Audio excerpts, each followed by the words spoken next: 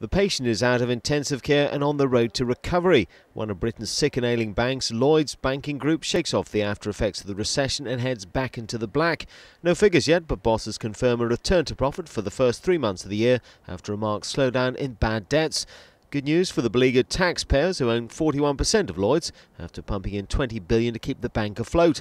And quite a turnaround from the £6.3 billion in losses in 2009 after the takeover of Halifax Bank of Scotland and financial crisis left Lloyds with a colossal £24 billion in bad debts.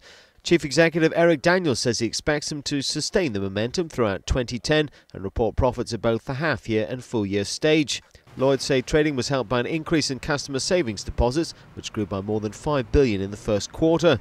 The bank also said it was supporting the economy by lending, but said overall lending balances continue to reduce as the group pulls out of riskier areas. Lloyds expects to lend £67 billion this year, excluding remortgages, to UK businesses and homeowners.